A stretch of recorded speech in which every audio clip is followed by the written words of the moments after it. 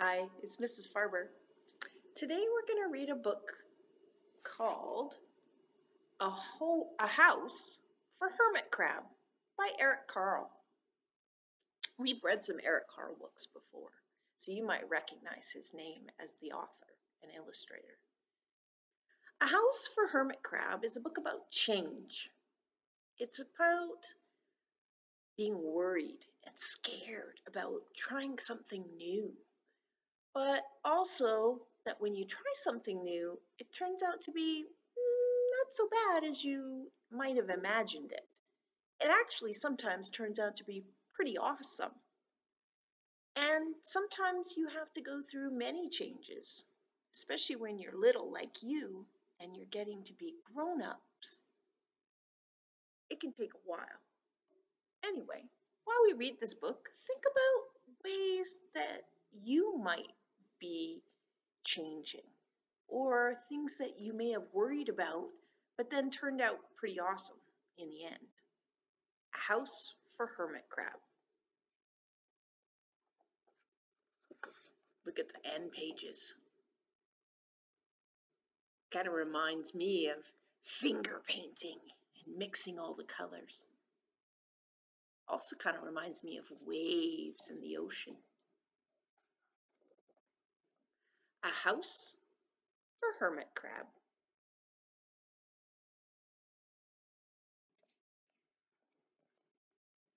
Time to move, said Hermit Crab one day in January.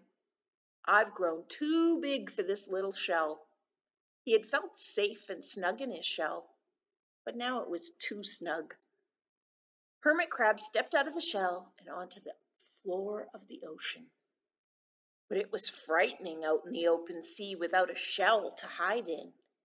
What if a big fish comes along and attacks me, he thought. I must find a new house soon. I bet he's feeling pretty scared, probably worried too.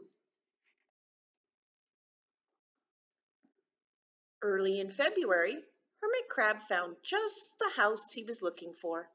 It was a big shell and strong. He moved right in, wiggling and waggling about inside to see how it felt. It felt just right, but it looked so plain, thought Hermit Crab. Not very exciting. Pretty boring, actually.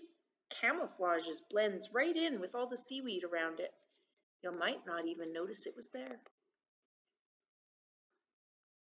In March, Hermit Crab met some sea anemones. They swayed gently back and forth in the water. How beautiful you are, said Hermit Crab. Would one of you be willing to come and live in my house? It's so plain. It needs you. I'll come, whispered a small sea anemone. Gently, Hermit Crab picked him up with his claw and put it on his shell.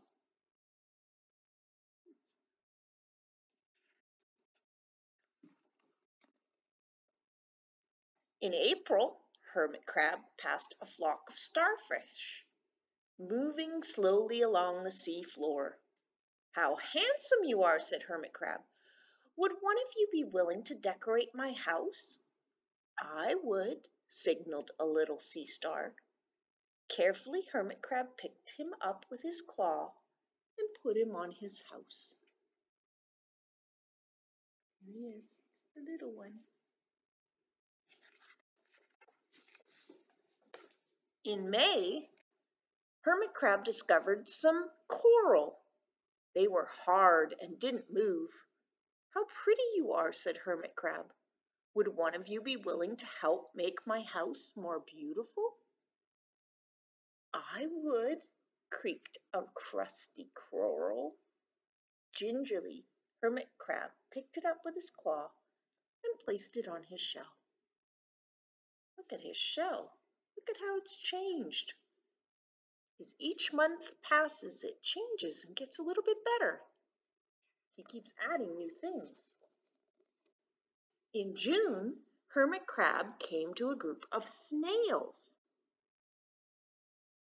crawling over a rock on the ocean floor.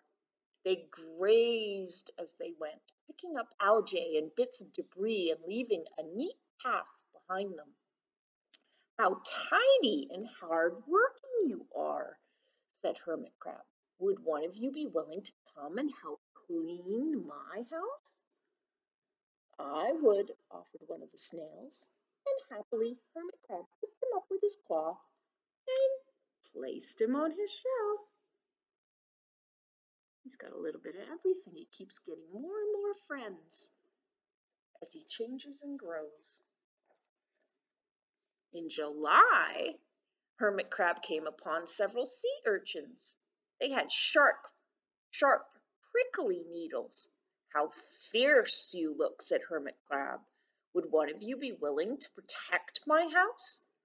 "I would," answered a spiky sea urchin.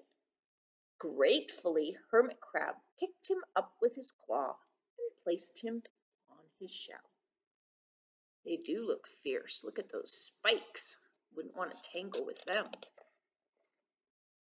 In August, Hermit Crab and his friends wandered into a forest of seaweed. "It's so dark here," thought Hermit Crab. "How dim it is," murmured the sea anemone. "How gloomy it is," whispered the starfish. "How murky it is," complained the coral. "I can't see," said the snail. "It's like night time," cried the sea urchin. I wonder what they're going to do. That's kind of scary.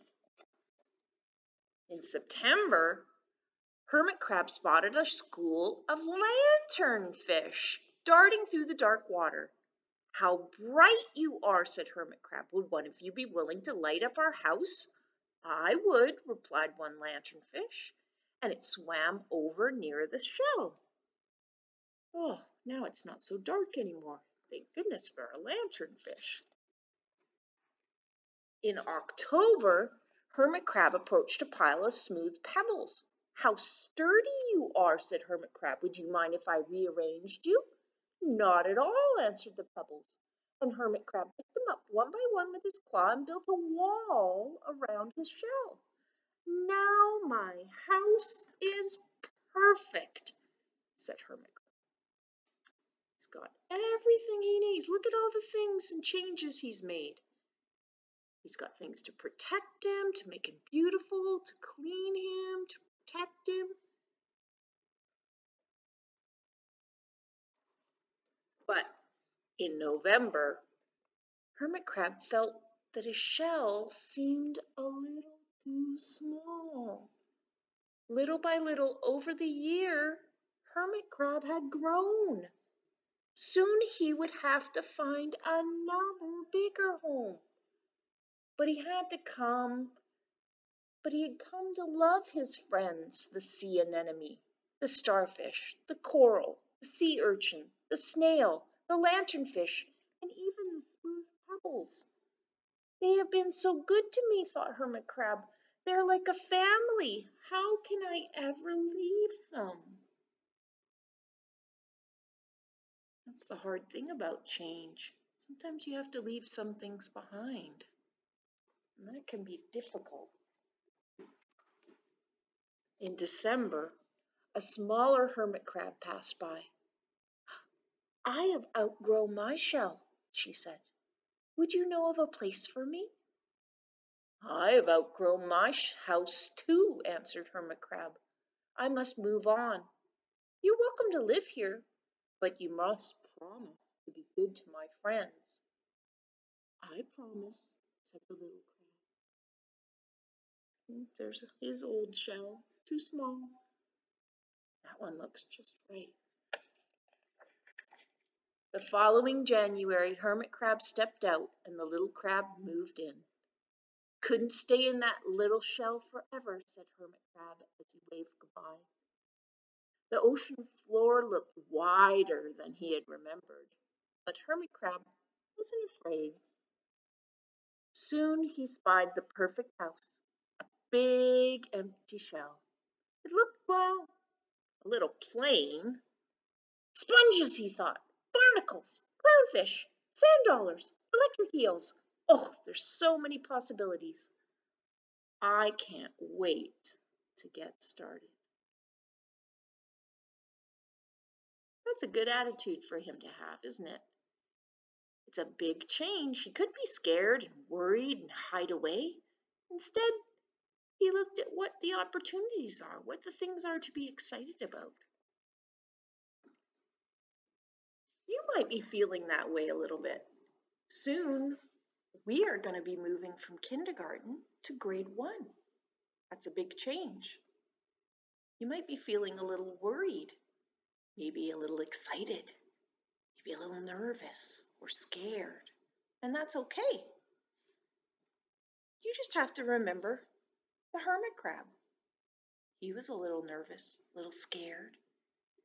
As he was growing, he knew it was time for him to move on, to go out of his shell where it was comfortable and where he had all of his friends. But he knew that if he tried something new, and as he grew, he went into something better, he could make it into whatever he wanted. There were all sorts of possibilities. It's just like you going into grade 1. You've outgrown kindergarten now. You're ready to move out and try something new. Think about that. Maybe write down some things that you were scared about when you first came to kindergarten, or maybe some things that you're scared about or worried or nervous about grade 1. And then, on the other half of your paper, think about all the exciting things that happened to you in kindergarten, or all the exciting and new possibilities there are in grade 1. Making new friends, learning new things, getting to sit in big kid desks, getting to do new things that you couldn't in kindergarten. Oh, there's so many possibilities. See what you can come up with. Thanks for reading the story with me today. See you soon.